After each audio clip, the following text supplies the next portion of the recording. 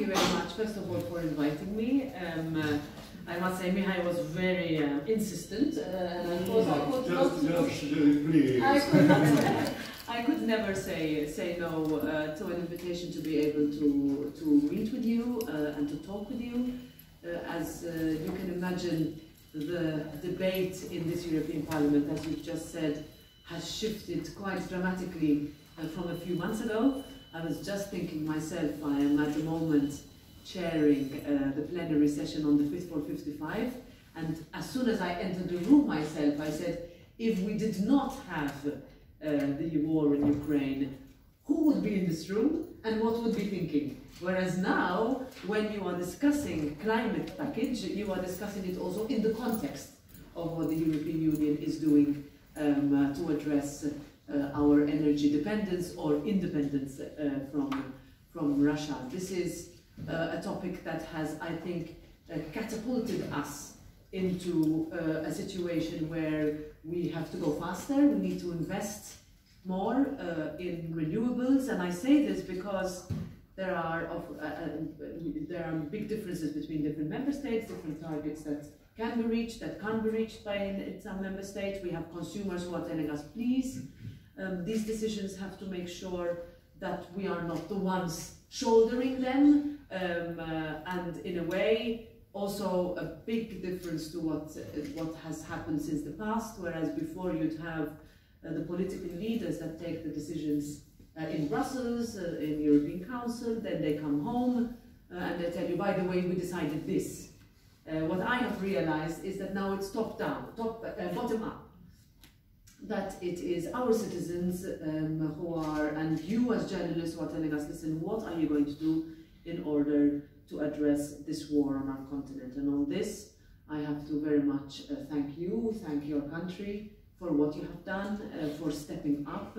The situation is still quite concerning in Moldova as well, and therefore the decisions that will take place over the next few weeks once we receive the avis from the European Commission on declaring Ukraine, Moldova and Georgia as candidate countries.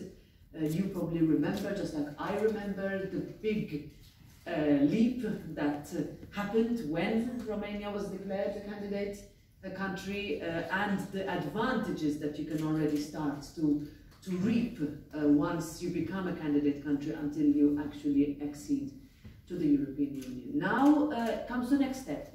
I had a meeting with the Romanian Prime Minister last week, and there I was asked to listen, for Romania, Schengen accession remains a priority. And I can tell you, when I joined this parliament in 2013, I had spent 10 years in the council, and since the accession of Romania to the European Union, what was an insistence and a complete support at the time from my country, but now in my institutional role, is that please don't use political excuses when legally we have, and technically we have achieved all the milestones.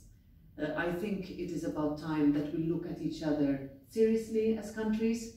There is not one class of country and another, that we do not hide behind technicalities, but we say, look, this is the time for the European Union to really see itself as a secure union, not just as an economic trading bloc, but one where we can share the common values of democracy and hope that our young people had what we had. I considered myself to be part of that generation when we looked at the European Union as that project of peace. So from my end, I can tell you, in this parliament you will find full support. You have a lot of friends.